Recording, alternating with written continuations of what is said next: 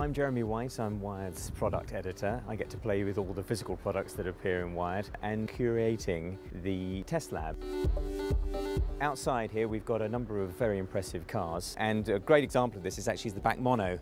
Developed in the UK, steel chassis, carbon fibre body over it, incredibly fast, incredibly impressive.